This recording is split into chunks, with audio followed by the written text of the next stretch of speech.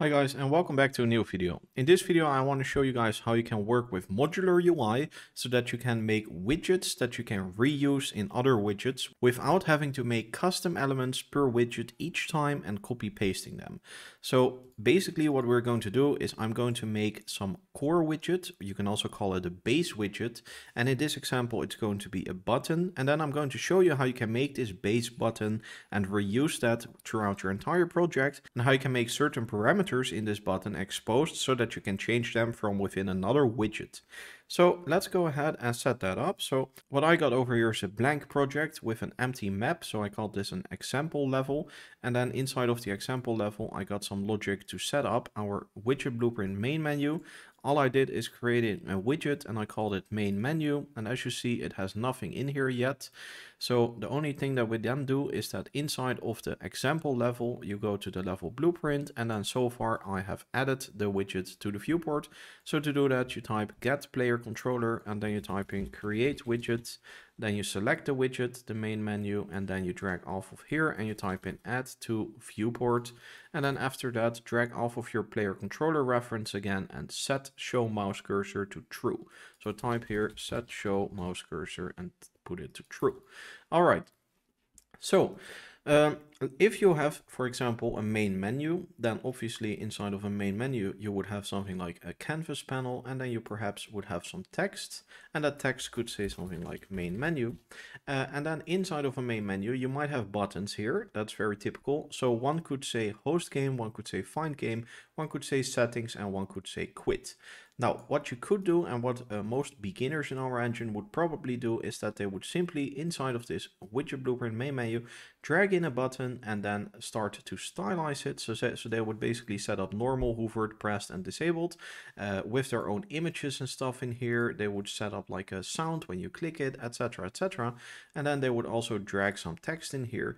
And then basically they would probably select that button, size it to the content, and style it the way they like it. So this could then say host games.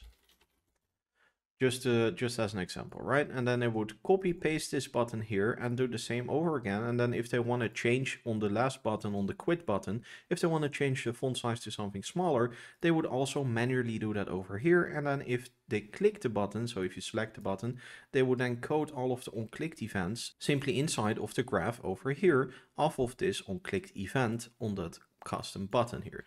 But what I want to teach you here is how to do this in a modular way, so that you have to style your button once, how you can then basically parameterize certain of these elements, such as the text and the color here, for example, and how you can forward on-clicked events so that you have to work with one main base button throughout your whole project.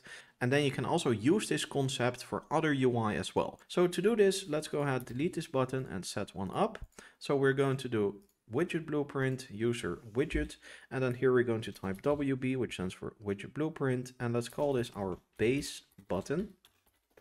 And then inside of the base button, we see that there's nothing in here yet. So the first thing we're going to do is drag in a button, and then we're going to double click it and rename it to simply say button. And we're going to put some text in here. And obviously you see that this is very big right now, but then if you click here on fill screen and desired, then you see what the actual size of the button will be on your screen. So the first thing that we want to do is that we want to have this text be modular. So what I mean by that is, well, we're going to make it a variable so that in runtime we can set the actual content of the text and the size of it from this widget instead of doing it in here. So the first thing that we want to do is that this text is something that we want to be able to change on this button. So let's call this button text underscore text, and then we make this a variable. And then let's go directly to the graph now and show you how you can make this modular. So drag in your text and then drag off of it and say set text. And then here we can set the text. Now you can do this on event construct. That means that you set the text whenever you hit play. You can also do it on event pre-construct, which means that it happens when you click compile, and then you can already see the change here.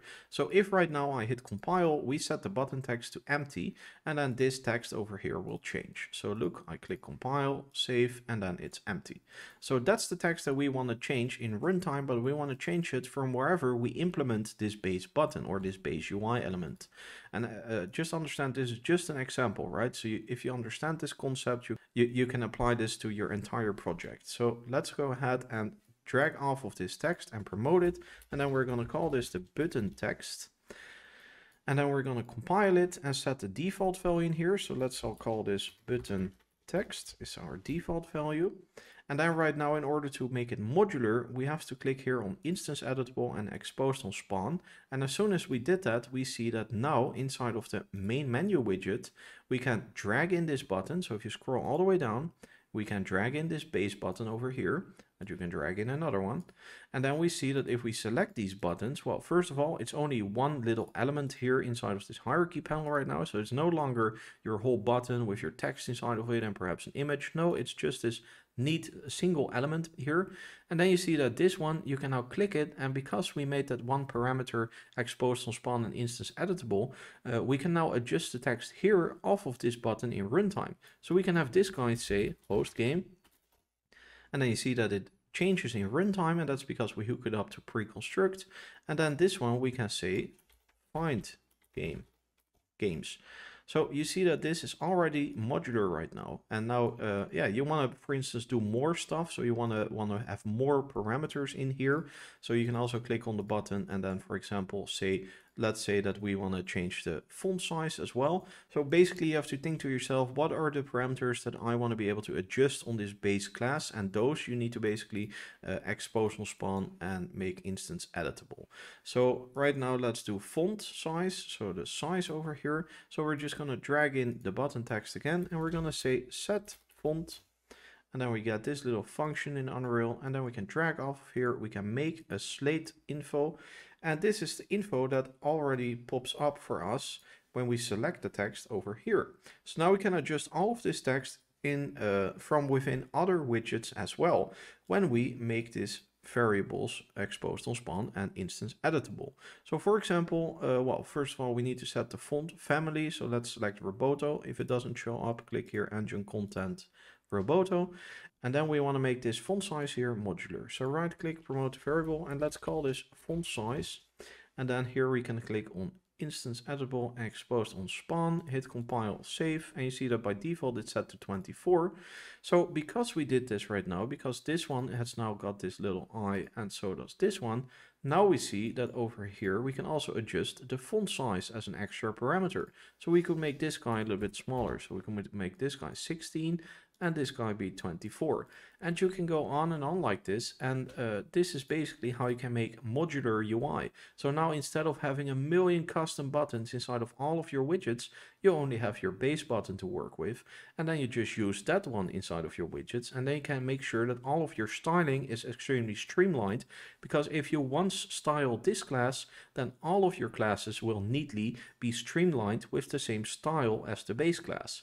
So that is very handy to use. I use it myself in all of my projects this way. And yeah, you can always select this button here and then rename it to give it a name that is more clear. So this would be our host game button. And this one over here would be our find games button. And then obviously you want to be able to click this button and then code it. So previously you would just drag in a button, you would scroll down and do on clicked and you would get an event and then you can code your logic.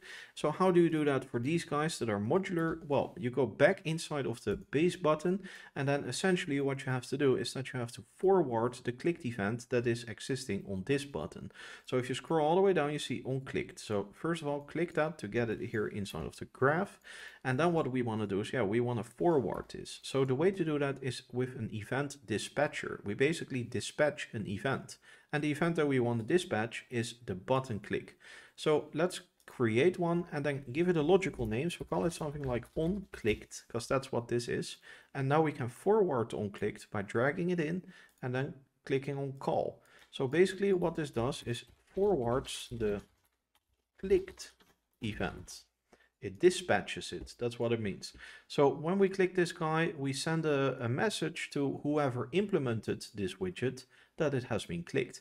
And now what you will see is if you now go back here to the main menu widget and click on your own self-made custom base button, then you see that if you select it, scroll all the way down, that your on clicked event appears over here. And you can do that with other things as well. So if you select your actual button here again, so back inside of the base button, you can also say on hovered, right? So if we want to forward this guy too, well, you guessed it, you can simply call on hoovered. Boom. And then you could say on hoovered, boom, go in here, boom, and then compile, save, go back here. And now you'll see on clicked and on hoovered appeared. And because these are now here, we can now say, okay, on clicked, we want to do this. And then for find games, we also want to do an on clicked event. And then we can say, well, that now you can code your custom logic here and still make use of your base button that has one and the same similar beautiful styling. So that's it, guys, for this tutorial. I can show you with a print string that it works. So here we can do a host game. And then when we click the find games, we want to show find games. And then if I hit play, we'll see the two buttons. So it says host games and it says find games. Alright, guys, I hope you enjoyed this video. If you did, be sure to give it a like and subscribe. That really helps out the channel. Also, be sure to check out our Patreon. You can download an awesome example project there, which is full of multiplayer features and functionality. Also, please be sure to check out our Unreal Engine marketplace. We make beautiful multiplayer, full multiplayer templates. So if you're interested in that and interested in speeding up your Unreal Engine development journey, then be sure to go ahead and check that out. Alright, guys, see you in the next video. Bye bye.